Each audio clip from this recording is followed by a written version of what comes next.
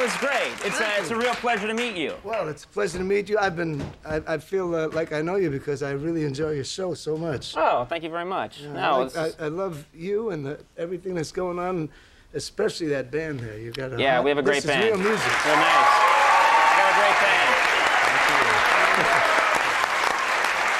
No, I am blessed. I'm a blessed man. You really are. It's really good. It's a nice, warm set. I love it. Yeah, no, we're having a good time. Good. And you're having a good time yourself, actually. Lately, you've had an incredible, rise in popularity, and you're being played on alternative radio stations. I know. You've been on MTV.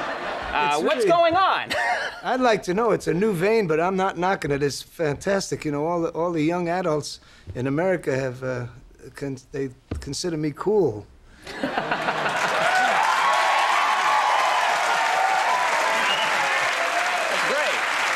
See them when you do concerts now?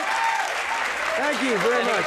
You know, when you do concerts now, do they show up? It's really unbelievable because when this happened the first time, I mean, I was like the Madonna and the Michael Jackson of my day, you know.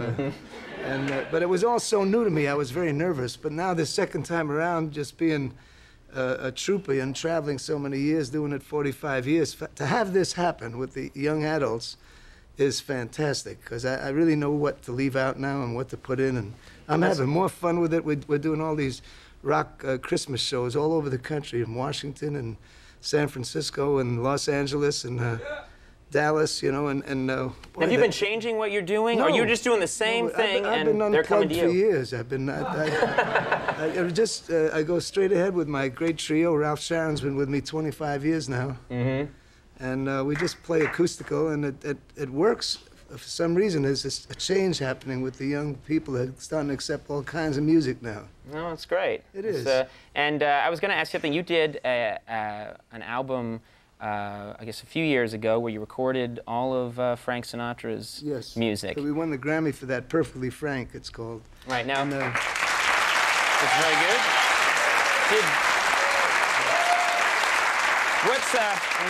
What's your relationship with Frank Sinatra? Do you think that he's ever, are you disappointed that he's not recorded an album of your music, or do you think that's... Well, he did already.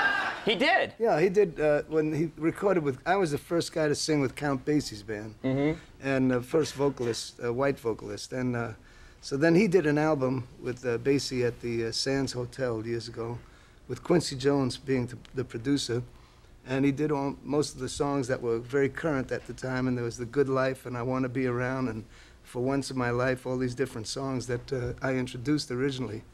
So he did many of my songs. What's your relationship with you're the right two big crooners from that era? And, well, yeah. He's 10 years my elder, you know, but when I was a real young kid, I went to him for advice at the Paramount Theater when he was there with Tommy Dorsey, and he gave me some great advice that I've stuck to and insisted on, and it's really helped me survive, because he said, just stay with great songs. Many years later, just as recent as last year, I said, why do you think we've been around so long? He said, because we stayed with great songs.